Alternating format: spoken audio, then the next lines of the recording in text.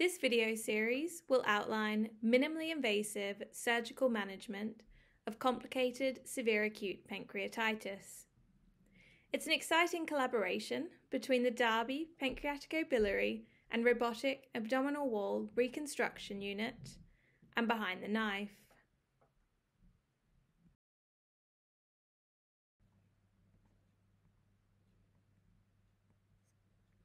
This content is purely for educational purposes. Consent has been obtained for patients for use of operative videos for surgical education. These videos are not a substitute for surgical training or for clinical judgment needed to manage complicated severe acute pancreatitis. So the first video in this series will be the introduction to complicated SAP. So complicated severe acute pancreatitis is a common surgical presentation. 20% of patients will develop severe pancreatitis with pancreatic complications, such as necrosis or pseudocyst.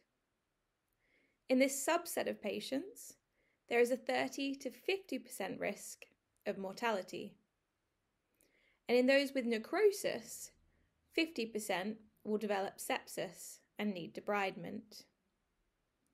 It's important to note that collections need to persist for 4 weeks to allow the wall to mature prior to intervention. The timing of intervention is critical. There should be no delay in intervention when the patient is septic. Any delay leads to prolongation of sepsis and organ failure, which precludes surgical options that would otherwise offer single-stage clearance of the necrosis.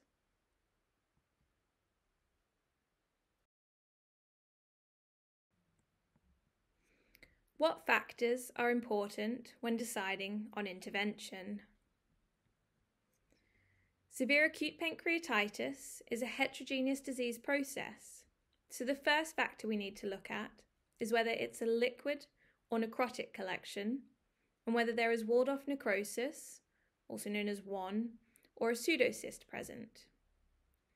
Whether there is disconnected pancreatic duct syndrome, or DPDS, and the patient's critical and nutritional state. The anatomical location is also important. Only 1/5 of collections are retrogastric.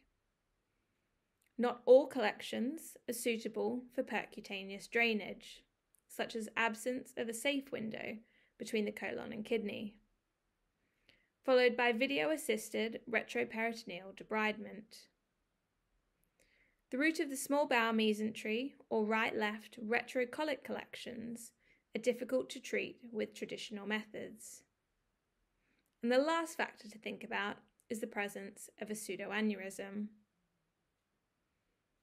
We then need to think about the aim of the interventions. So the first is to plan, involving a specialist benign MDT, to drain and debride, utilising minimally invasive surgery if deemed appropriate, and achieving maximal clearance of the collection with the least number of interventions.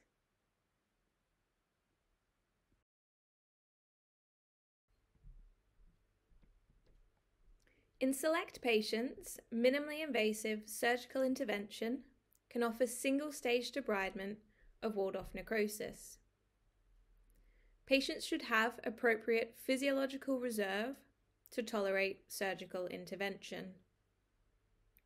Anatomical location of the collection can be treated surgically when in the retrogastric position, so that's using the transgastric approach, or root of the small bowel mesentery, using the infracolic approach.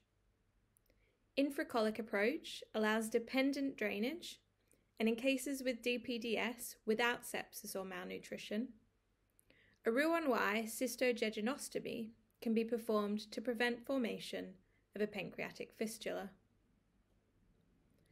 Cholecystectomy can be undertaken when suitable in cases of pancreatitis with gallstone etiology.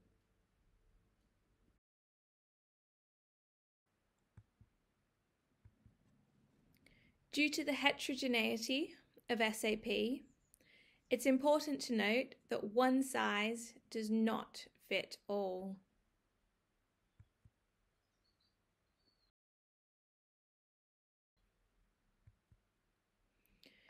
So in summary, this educational video series will describe patient selection for minimally invasive surgical intervention in complicated severe acute pancreatitis, a stepwise approach to each surgical technique with narrated videos, and the benefit of surgical techniques for patient outcome.